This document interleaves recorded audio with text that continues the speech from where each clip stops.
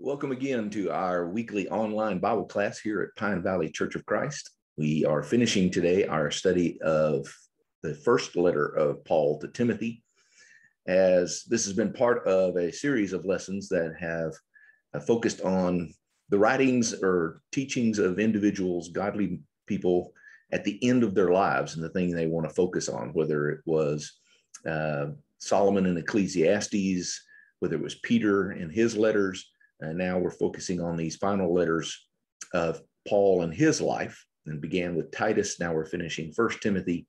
And next week we will begin Second Timothy, which is the last letter he wrote before he died. As we come to chapter 6, we are coming to that conclusion, and he sort of brings everything together. And we have noticed a familiar pattern throughout the book. In the first 3 chapters, he emphasizes first the teachings of the false teachers and Timothy's responsibility to confront them and deal with them. Then he moves on to Timothy and his own spiritual life and the things he needs to do in his preparation and in his teaching, and then moves on to those different groups within the church family that he is to teach and what he is to teach them. And that pattern repeats itself in chapters 4 and 5, the first 3 verses of chapter 6. We see the same thing here in his conclusion. He begins in verse 4 of chapter 6 with his discussion repeating the urgency of dealing with the false teaching that is going on at this time. And at the very end of the chapter, he refers to all of it as dangerous chatter. And that's the thing that we want to really see what he is trying to share with us here as he talks about these things which are not healthy. As we've seen throughout his letter to Titus and throughout First Timothy, we'll see it again in Second Timothy. Many translations have the phrase sound doctrine, which can be translated better understood as healthy teaching, what leads to a healthy spiritual life and relationship with God and leads to godliness. It is totally opposite what the false teachers are doing, which he refers to as other or dangerous or contrary to the gospel of God. And we've seen his discussion of them going back to chapter 1. As he begins, he wants them, he talks about these people who teach different doctrine or different teachings, pay attention to myths and endless genealogies, promote endless empty speculations rather than God's plan, which operates by faith. They are confusing people. They are seeking to bring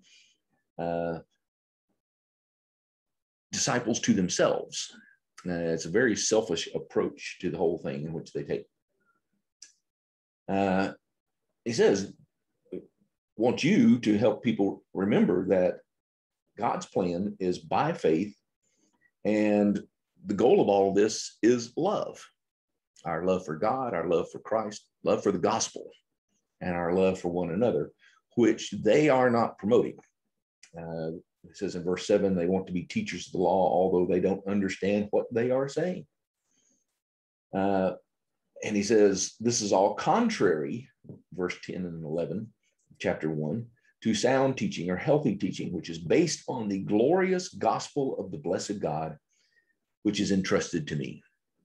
This message, he says, is what I have dedicated my life to ever since my conversion to Christianity. And he is encouraging Timothy to do the same, which, as he says, you've already done, but he wants to encourage him to continue on. He picks the same thing up in chapter 4, talks about this dangerous chatter as actually being teachings that come from deceitful spirits and the teachings of demons. He knows that Satan is behind all of this, pushing selfish indulgence upon these false teachers and what they seek. And they're hypocritical liars. Their consciences are seared. They forbid marriage and demand abstinence from foods that God created to receive thankfulness. So they're promoting this ascetic kind of lifestyle. It's better, you're more spiritual if you remain unmarried, or if you don't eat certain foods like the Jewish food regulations. And there seems to be this blend of the Jewish law with Greek philosophical thought of the time, and all leading really to the promotion of these false teachers as being more spiritual, more enlightened than Paul or anyone else. And that's why people should listen to them. And so he picks that same thought up here in chapter 6, as he begins with these false teachers, and he reminds Timothy of what he is to teach in contrast to it. In sort of summary of everything that he taught or told him to taught the various groups in chapters 5 and 6, he says, teach and encourage these things. And if anyone teaches other doctrine or teachings and does not agree with the healthy teaching of our Lord Jesus Christ and with the teaching that promotes godliness, he is conceited, understanding nothing, but has a sick interest in disputes and arguments over words. From these come envy, quarreling, slander, evil suspicions, constant disagreement among people whose minds are depraved and deprived of the truth, who imagine that godliness is a way to material gain, but godliness with contentment is great gain. He says this is a dangerous thing. These are teachings that will pull Christians away from each other. They will pull them away from a faith in the true gospel of Jesus Christ as the Son of God who came into the world. And he says, and they're totally focused on the wrong things. They're focused on themselves. They love themselves and they love money. He says, so they're using false words. They love to argue. They want to win arguments. They want to prove that they are more knowledgeable, more enlightened than others. And they love the controversy. And they love to divide. We see that in our world today. There was an individual being interviewed on public radio the other day that was talking about the divisions that have gone on in our land over the last several years. And he said, what many of people learned either in politics or even in social media is that division and causing division is actually very profitable because you start gathering your group around you, dividing it from others, and it becomes a source of revenue for the leader or the teacher. And it's going on in our world again today because there are certain ones who want to stir everything up, and they love the argument. They love to hear themselves talk, and it has led to financial gain for them. And they love the money. And that's what was going on with these false teachers. Here is this motivation, and he talks about how this can become one of those motivating factors in what they teach and why they teach it. And they're just not content with what they have in this world. They're wanting more. They're wanting more popularity. They're wanting more control over other people's lives, and consequently, they love because they love money, which is what he gets into in this next little bit, reminding everybody that it is you, man of God, seek godliness with contentment. This is something that is important. He told him earlier in chapter 4 to going to the gym is valuable, but it's more valuable to train in godliness, which has value in this life and in the life to come. And seek it with contentment, what God has given you, because we brought nothing into the world and we can take nothing out. But if we have food and clothing, we will be content with these things.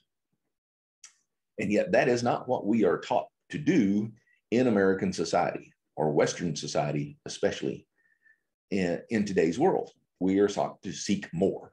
We should want more. We should give ourselves to wanting more. And he says there's danger in that. And he's going to pick up on that in just a minute. He said, pursue the godly things, because I want you to fight the good fight. This is your focus. And he's used military terms earlier in the letter. Now he turns to sporting type terms. It's like a boxing match. Make sure you are in this fight, which is a good fight. It's not something that's seeking to divide. It's not something that you're seeking to gain from yourself, either in popularity, power, or money. But the good fight, which is based on a godliness with contentment, the life that God has given us, and pursuing these godly things, so that you can, as he says at the end of this section, that you will fight the good fight of the faith, take hold of eternal life that you were called to and have made a good confession about in the presence of many witnesses. And it's an interesting image. It's a gift. Salvation, eternal life, these are gifts from God. But it's something he doesn't just throw at us. He says, take hold of it as you did in your good confession. We know, as we'll see next week, Timothy's grandmother and mother were not only Jewish, but they became Christians. And they passed this faith along to him. But still, at some point, he had to make that confession himself. Whatever the parents do, or declare for you, or do after you are born, whether it was circumcision for the Jews or infant baptism today in some Christian churches, those are part of the spiritual journey for many people. But as God told the Jews, just because you're circumcised doesn't mean you have a good relationship with me. You must make this faith your own. And that's what Timothy had done in his own life. He had made his own confession. He had confessed his faith. He had been baptized into the death, burial, and resurrection of Jesus Christ. And he says, continue this good fight to hold on to this eternal life that you have been given. Because God has made all of this possible. These things sound like something that could be overwhelming, but he says, no, God will make this happen. It is his plan that we do this. Because what we need to be seeking is treasure in heaven. He says, to those who are rich in the present world, there are traps to that. He never says in any of this that being wealthy is a sin. But be careful of the entrapment that can come, because he's already said of sort of that motivation behind the false teachers. Those who want to be rich fall into temptation, a trap, and many foolish and harmful desires which plunge people into ruin and destruction. For the love of money is the root of all kinds of evil. And by craving it, some have wandered away from the faith and pierced themselves with many pains. Back in chapter 1, he already mentioned two of those individuals, Hymenaeus and Alexander, who had followed off in this direction.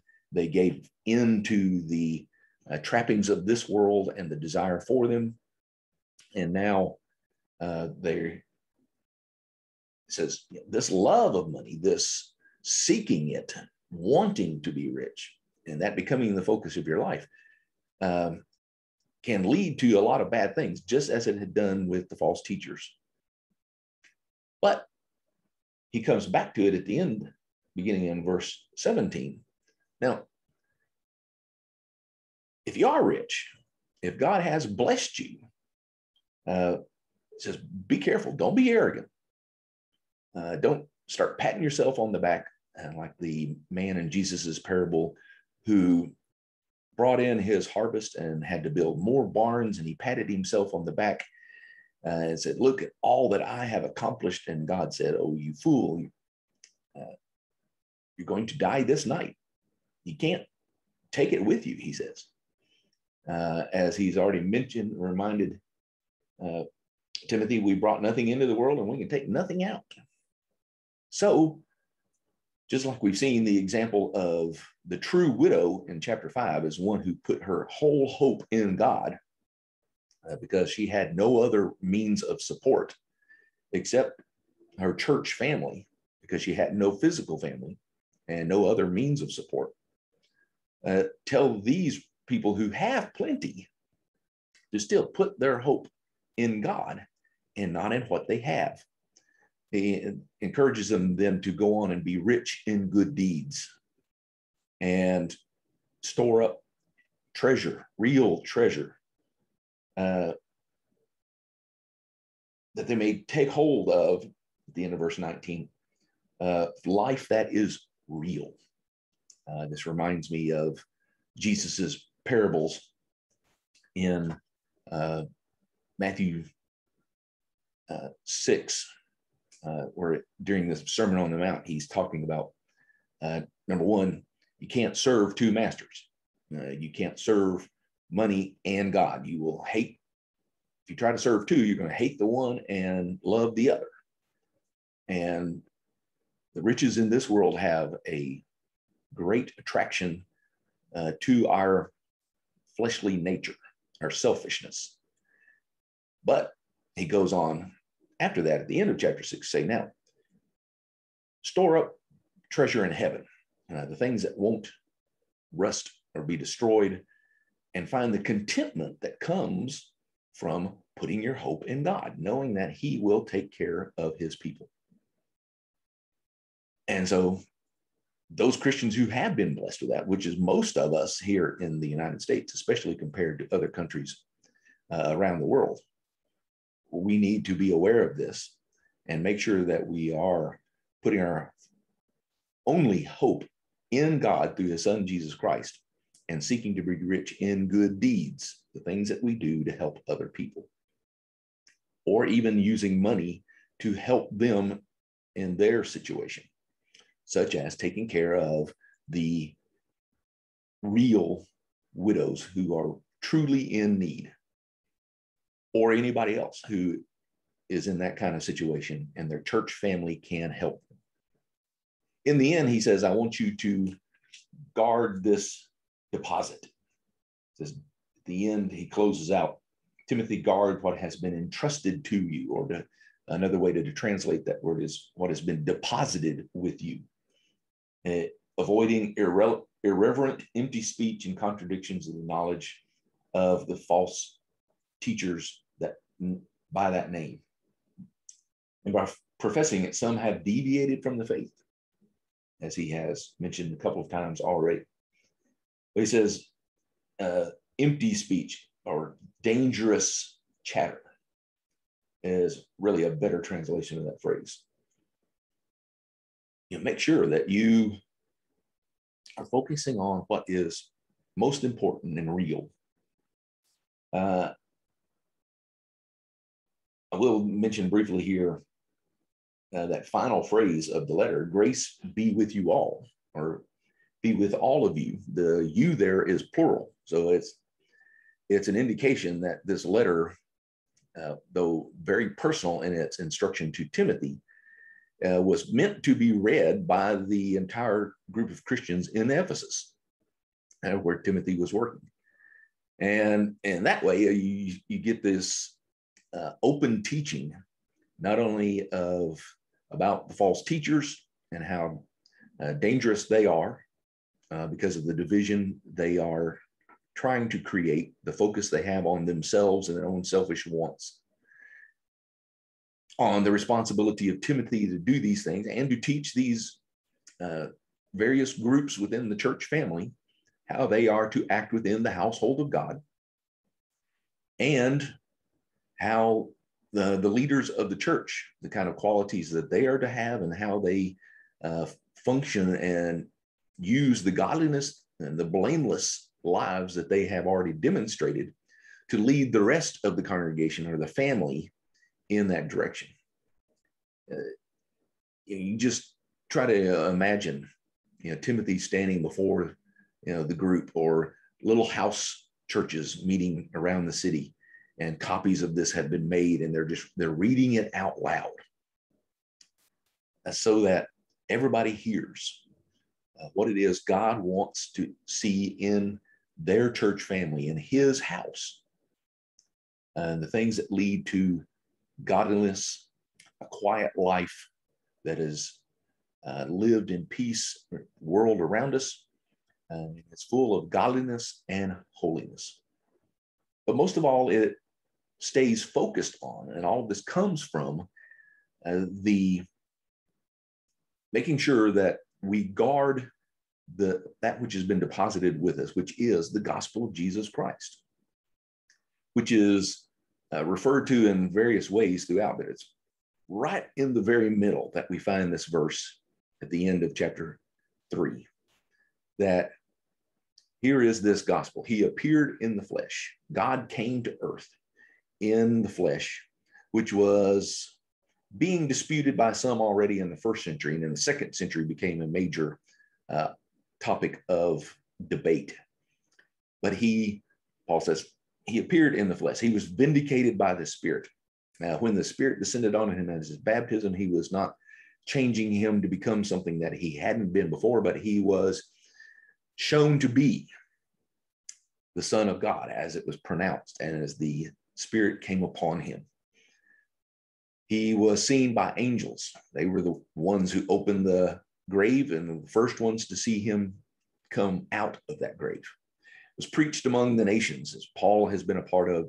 Apostles, was believed on in the world, and taken up into glory. He is now sitting at the right hand of God, waiting for that time when he will come back to gather the family of God together and take them to be with them for all eternity.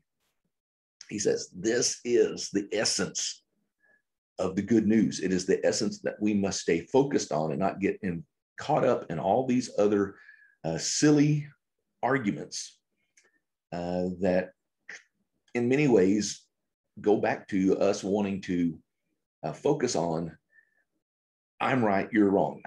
I can argue this better. I know more than you are. Consequently, I'm more spiritual than you are. And consequently, I may even question whether you're saved or not because you don't agree with me on some of these things. He says, no, keep it centered around that core message, which then leads to all of these other applications of it that he has talked about in being rich in good deeds. Focus on how you treat others and how you live and the example you set. And as he has said throughout, especially be an example of godly people in your community so that there can be no slander. And so that, because God wants all to be saved, we become a walking message, a living message of the gospel of Jesus Christ as we live each and every day. And that is what he is wanting him to focus on. He wants them to focus on.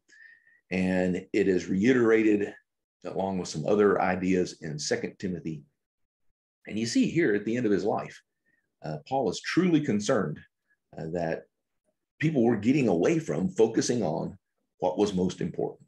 And he reminds Timothy to continue this ministry on in Ephesus and throughout the rest of his life, to keep people focused on what is most important.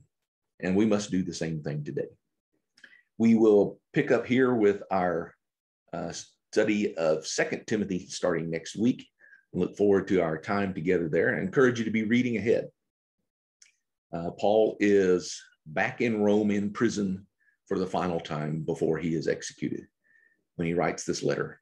And it's important that we see as he reiterates to Timothy, as he sort of passes on to him his mantle of apostleship, of preaching the good news and keeping these early Christian communities focused on that good news. And so that's where we'll pick up next week. Look forward to that time together. And in the meantime, God bless, and may he keep you healthy and safe.